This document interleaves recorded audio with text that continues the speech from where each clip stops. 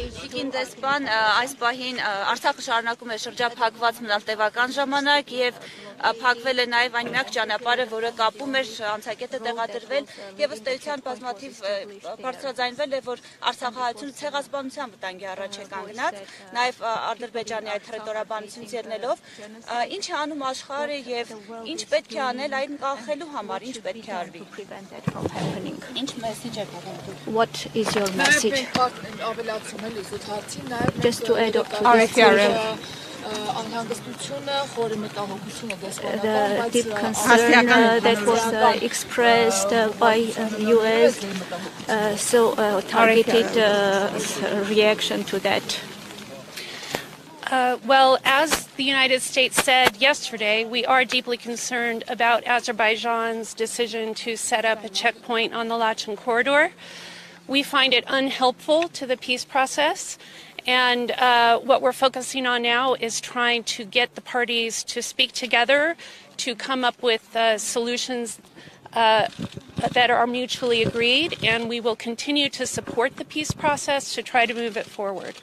Ինչպես երեք Միացյալ Նահանգների կողմից նշվեց, Ադրբեջանի կողմից անցակետի տեղադրման կապակցությամբ մենք մտահոգություն ենք հայտնել, որովհետև դա խաթարում է գործընթացին եւ այս պահին մենք ցանկանում ենք, որպեսզի կողմերի միջեւ լինեն բանակցություններ եւ խաղաղության գործընթացին մենք պատրաստ ենք աջակցել։ Երկրորդ հարցը առաջին է խաղաղության գործընթացին, այս գործընթացը։ Սահմանին տարբերաբար զոհ ենք։ We are having casualties on the border and the peaceful talks.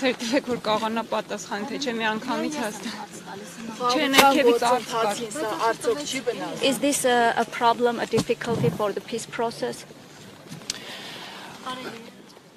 Well, we find any use of violence or any provocative act to be unhelpful to the peace process. We said this before multiple times, and we will continue to try to move ahead to help the peace process move forward.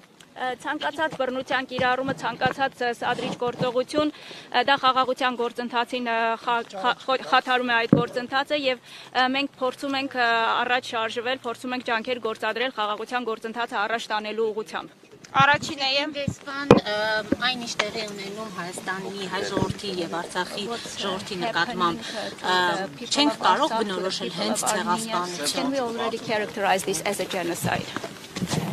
I'm not in a position right now. I don't have the briefings to characterize anything, so I'm not prepared to do that. No. Այս պահին ես նման որակավորում տալու որևէ իրավասություն չունեմ։ Պատժամիջոցները